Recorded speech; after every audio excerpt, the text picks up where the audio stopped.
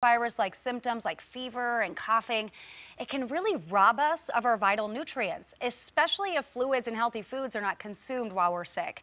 So did you know this? Our bodies are made up of 60% water. Yeah, you know this stuff, water.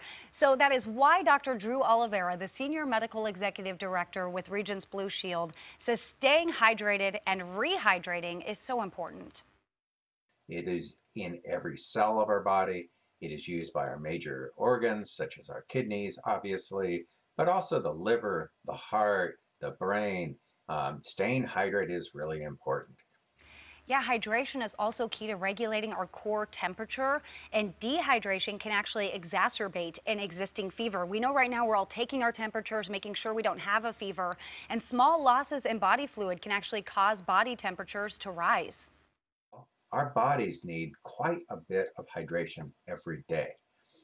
For women, 2.7 liters, about 11 glasses of water. For men, 3.7 liters, about 16 glasses.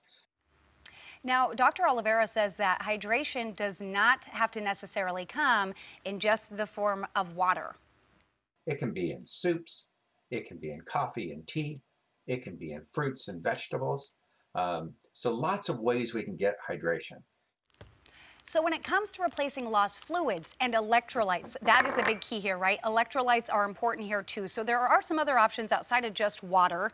So we know about Gatorade, right? We know about the sports drinks, but we also know that the Centers for Disease Control and Prevention actually recommend oral electrolyte solutions like Pedialyte because it contains a balance of electrolytes, sodium, and sugar, and actually contains twice the electrolyte sodium as the sports drinks do. Now, I know there are advancements to some of the sports drinks. They've added electrolytes as well. So when you're shopping for them, make sure you look for that. The key here is a balance with sugar, and Dr. Oliveira says it is important that we avoid hydrating with fluids that contain a lot of fat like milk and, yeah, too much sugar like a pop has. Those sweetened fluids can actually suppress our thirst and certainly lead to other problems with too many calories. So staying hydrated also means healthy membranes. When we cough, when we sneeze, and just breathe, membranes in our nose, in our mouth actually eliminate bacteria. And moisture and being hydrated helps heal those broken membranes so that additional infections and those organisms can't enter our body. We're all doing everything we can to stay healthy right now, so hydrating needs to be a key part of that. And we continue to make your health a priority while we navigate this global pandemic.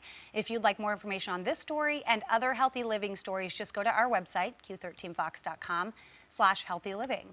Grace, when was the last time you had Pedialyte? I mean, I've been drinking it in this pandemic because